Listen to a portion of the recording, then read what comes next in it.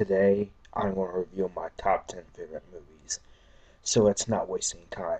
Let's get going. Number 10, Friday the 13th Part 4, The Final Chapter. A lot of the Friday the 13th films are fun, and this one is no exception. Jason has a few good kills in this film, and has some good characters, like Tommy Jarvis in it, to make this arguably the best Friday the 13th film, and my personal favorite. Number 9, School of Rock. For those who don't know, I'm a huge fan of hard rock and heavy metal music. I also like comedy. This movie blends both together splendidly. Jack Black's performance is great, and the kids can be pretty funny at times.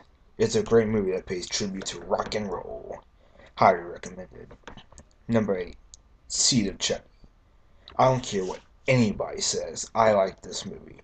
While it's not always funny and scary, it gets its point across and is extremely entertaining. Everyone is funny in this movie, and it takes the number 8 spot.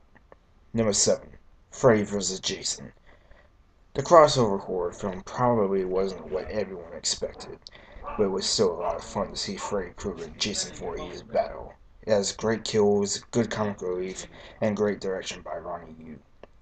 Number 6, The Naked Gun, from the Files of the Police Squad. This is one of the funniest movies I've ever seen. Both visual and role jokes a mile a minute. This 1988 comedy is pure gold. I love the other two movies in the Naked Gun series, but this one is by far my favorite. Number 5, The Big Lebowski. The dude abides in this 1998 comedy. In a classic case of mistaken identity, Jeffrey the Dude Lebowski is mistaken for a millionaire by the same name. The rest of the film follows him trying to get his rug back. It's a bit of a crazy plot, but the Coen brothers make it work. Every time I watch this movie, I always laugh, and that's the sign of a great comedy. Number 4, Pulp Fiction. In my opinion, Quentin Tarantino's masterpiece. Though the story is told out of order, it still works, and I like how all the three separate stories tie into one altogether.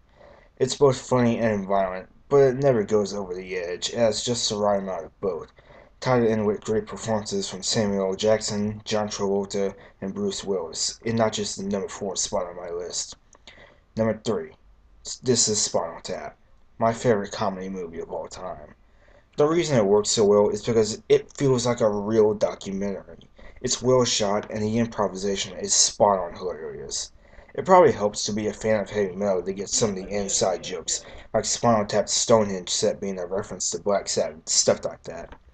But at the same time, if you don't know the reference, it's still hilarious. It's the funniest movie I've ever watched.